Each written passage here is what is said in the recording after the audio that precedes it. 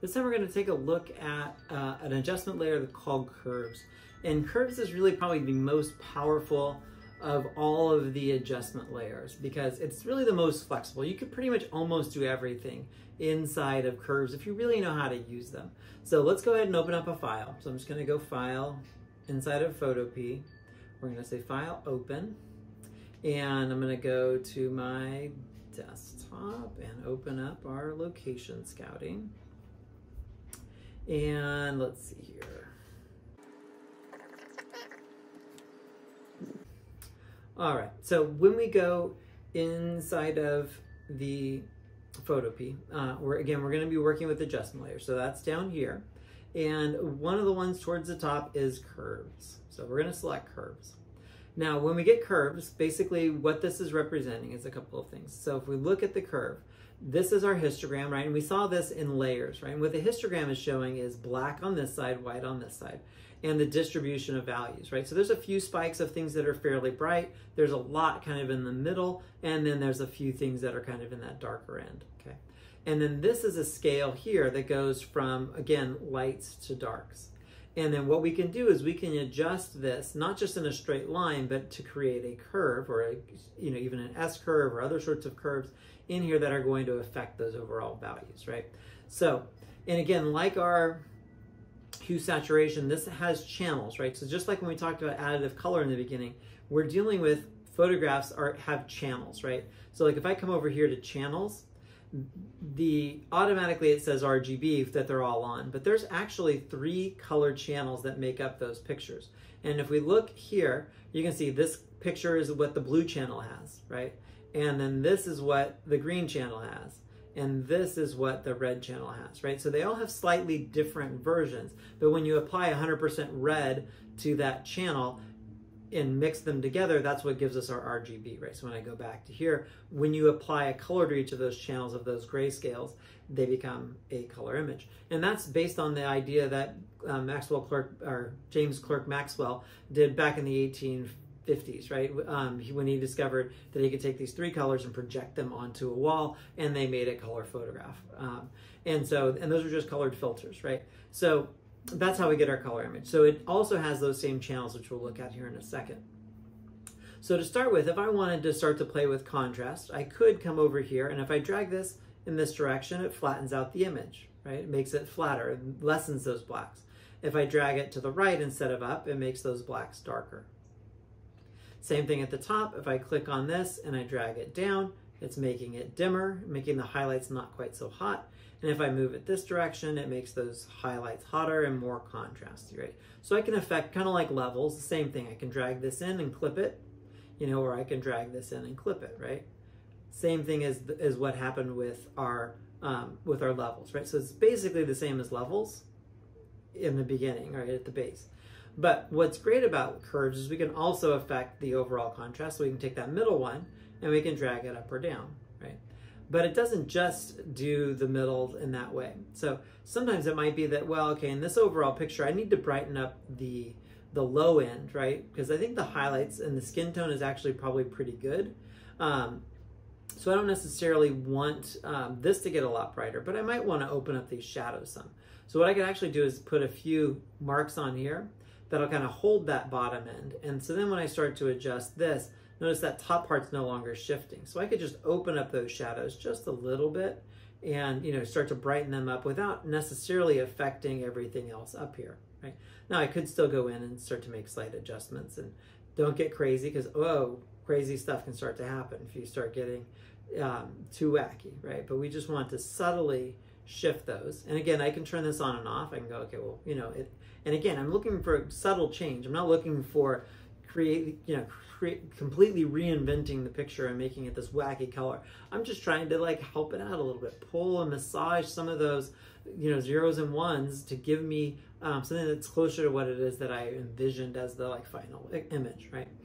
So that's kind of the way that we can affect those parts, right? And again, I could still do the highlights a little bit. I could go, okay, well, I want those highlights a little brighter or a little bit dimmer. But again, be really careful because it starts adding some color in there. We don't need a lot, right? Now, The other thing that's really great about channels is the ability to start to affect those individual colors, right? So I can also do color contrast. So let's say I wanted it to be a little bit warmer, right? So, you know, it's starting to get towards that blue hour. There's a lot of blue sky. The sun had just gone down over at Buccaneer Park, so the sky is blue, and so it's creating kind of a blue cast.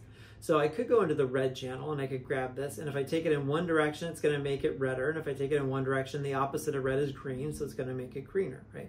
So I could warm it up a little bit, especially back in that background. You know, and I may not want to do it a lot, and I don't want my skin tone to get too much, right? But again, we could also do multiple curve layers, and I could just affect the background and not the skin tone, right? For now, we'll just do like one overall picture for a good, you know, for a curve. So let's say maybe like that is a little bit better. Again, it warms it up a little bit, brings a little bit, gets rid of some of that green cast or blue back on that background part. Now, a lot of times with like, if we're trying to make like a vintage looking picture, oftentimes they'll use the green or the red channel and, you know, kind of bring up, oops, these highlights. Didn't like that I shifted it that way. But I could bring these up this way. It kind of gives it like that faded photograph look a little bit. It opens up the shadows, and it opens up the shadows with some of that warmth as well. So sometimes you'll see, you know, as they're trying to make it look kind of vintagey, you know, they may go in and start to manipulate that curve a little bit. You know, maybe still bring it up a little bit in the reds over here. But again, you know, that's just shifting that color cast a little bit overall. So we can do the same thing with the other channels too. So we've got blue as a channel. So we could come in and go, well, because blue is blue and yellow. Blue and yellows are opposite colors. So if we go in this direction, it's going to make it a little more yellow. If I go in this direction, it's going to make it a little more blue. So, you know, and red is a mixture of colors as well. So, you know, like sometimes, you know, there might be a magenta, which is a little bit of a red-blue. So sometimes I might, as I start to bring up the reds, I may have to actually counterbalance the yellows a little bit too. So I might play with that and see, you know, do I need just a little bit of yellow in there just to balance it back out? You know, again, doesn't like it when I pull it from that bottom part. But again, we could bring these, you know, that open, you know, with those, make those blacks a little bit blacker, but also adding a little bit of a yellow to that black. Or we could do the same thing up here, you know, bringing a little blue into there or making those a little more yellow just to affect the overall contrast. So again, it's just going to be playing with it a little bit to see what the effect is, you know, that you want. And again, this is all on an adjustment layer. So I might decide eventually that I really like the color that's happening back here, but I don't really want my skin tone. So I can always come in here and using black as my foreground, again, X, I could come in and decide, well, I don't want it on here. Or maybe it's too strong, and it's not that I necessarily don't want it at all, but I don't want it maybe 100%. So I could take like something like the flow and bring it down to maybe like 20% or so. And then as I start to paint, you know, I could start to bring some of that black color, you know, get rid of a little bit of that extra yellow. Maybe I don't need so much in my flannel, you know, and start to take away some of those areas. And again, I'm not doing it with the selection tool. You know, if I really wanted to be precise, I could also use the lasso and go in there. You know, if it's still not enough, I could go over it a second or a third time, maybe just in the face, and start to bring those back to more of a normal skin tone. And again, you can see where it's creating that mask and where it's affecting those colors. And again, I can turn that on and off. And so now it's really mostly affecting that background and not necessarily the skin tone, right? So that's how we can use curves. And again, we can do that multiple times, right? I could make another adjustment curve, and I could come up and say, okay, well, maybe I think that this sky is too bright. So I want to bring down the sky, but I don't want to bring down everything else. So I may come in here, and on this new curve, I might go to RGB to start with, and I might take these highlights and drag them down, right? Now it's making everything darker, but that's okay. I'm going to just darken this part over here, and I'm not going to worry that it's affecting this area.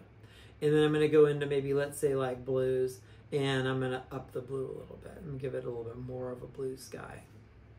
See if we can bring this a little more. Oops, come on.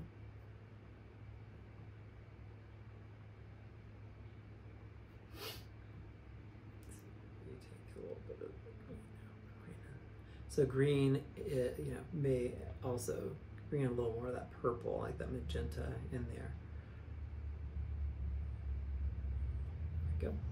And so once I get it to where I like, now of course I don't want it everywhere, right? So I might just do something like we did before. Right now black is the foreground color, so again, Option Delete. Oops. Let's make sure we're on the curve, Option Delete. So now it's black, and then I can make white as my foreground, so I can X, and then I can then paint in where do I want that color change to happen.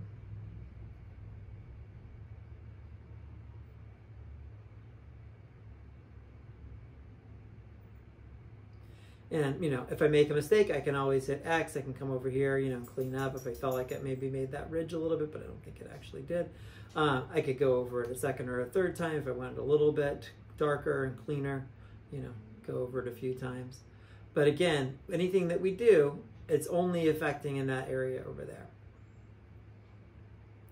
And so, you know, again, our eye is oftentimes attracted to that brightest area. And so if we can do some things to help kind of push those values and adjust them, and again, using curves, we have a lot of ways that we can affect that overall contrast, but also be able to do it selectively so that it's not affecting everything.